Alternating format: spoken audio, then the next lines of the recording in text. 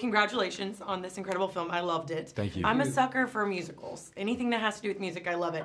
What was the inspiration behind this particular script for this to be your directorial debut and the partnership that you guys carried into Teen Spirit? You know, you never know if you're going to get to make another movie. So it was really just kind of selfish. I just wanted to put all of my favorite things into 90 minutes. And that's really kind of where it started from. I'd heard this Robin song, Dancing on My Own. It was really inspiring to me. I loved the tone of the song. And I wrote down a couple of ideas to that piece of music, and it started from there. And then I sent it to Jamie, and it was really bad, and he made it good. It's not quite how it went, to be honest. But no, the script was very effective. I thought it was very elegantly written. It almost felt like it was already edited. It was so lean. There was no fat in it at all. Yeah.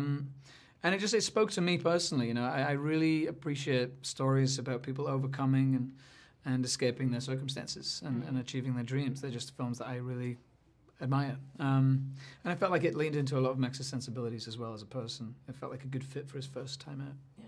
Well, you guys, I'm sure, had a lot of rehearsal time because Elle did sing live, and also there was the language aspect of it. How long did you guys go for pre-production of this film to really, you know, execute everything that you wanted in those 90 minutes? I love that you felt like we had preparation time. It was such an extremely rushed pre-production in a very kind of unusual way. I think it was mostly because it was like, do you want to make the movie or not? Well, then we're going to have to go yesterday. It's kind of what happens with films. So that affected us a little bit behind the camera. The person it affected the most was Elle, who just had so little time to prepare for this movie.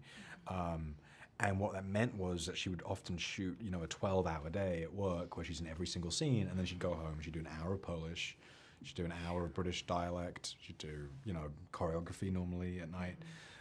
So she's, you know, and they get a few hours sleep and go and do it all over again. It's an incredibly demanding performance, yeah. What was the inspiration behind all the songs that you chose? Because it felt like it was very cultivated. You picked specific songs, and you even said with the Dancing on My Own, was that was the first song that you chose before you picked the rest of them? Yeah, Dancing on My Own was the first one I chose, and then that sort of sets a tone, right, for the rest of the movie. So I think the next thing was, you know, that Tegan and Sarah song that opens the film. It has such a... It sounds like the beginning of something. I don't know how else to articulate it. When you hear the piano come in, it sounds like, oh, I guess something's beginning. So I was like, oh, I guess that should go at the beginning of the movie. And then Lights, you know, this Ellie Goulding track has, I think, one of the three most cinematic instrumentals I've ever heard in my life. So you go, well, we should probably figure out how to put this in the movie, and it's just like a building blocks. I love it. If you guys were auditioning for Teen Spirit, put yourself in that scenario, what would your audition song be? Good question. Something with a versatile range. Yeah, show the range. show the range. You have a beautiful singing voice. Thanks, you do really well, I think. Thanks. I don't know. I don't know, like... Because I think you do have to kind of think of a song that does fit somewhere in your range. I'd sing Elvis probably. That's the one that fits me best. Ooh, can you give me a snippet? Maybe. Tender. Because it's like down there. It's not terrible. Love me true. That's all right. This is easier for me. I'm surprised by that. Thanks. Obviously, you all had a lot of cinematic lights and different angles and a lot of like really cool shots. Was that written into the script when you saw it? Was that like your vision? Because you obviously have the farmland, and then you have the bright lights of the stage. How did you blend those so fluidly? Yeah, the script was like, the whole movie honestly has been like very like dogmatic and pre-planned, and that's not really a choice so much as a product of circumstance. We had no money and time to make this movie, and we wanted it to feel like a big experience, and we didn't want to cheat anybody. So it just meant we had to be kind of confident with the plan. Like, let's do this is what we're gonna do. Let's make sure we get it 10 out of 10.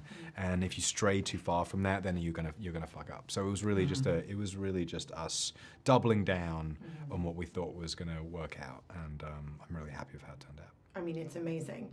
And my last question, was Elle the first person that came to mind, or did you have a lengthy audition process trying to find? We were looking at Polish girls and predominantly European actresses.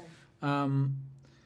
And, you know, obviously the criteria for the role is intense. Sing, British accent, play the age range accurately, dance, carry the entire film.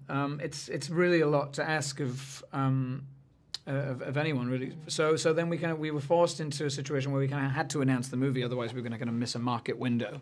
So we kind of threw the announcement out there kind of in the dark. And Elle actually sought us out. You know, she was looking for a film where she could sing, and it kind of showcased the fact that she was a great singer.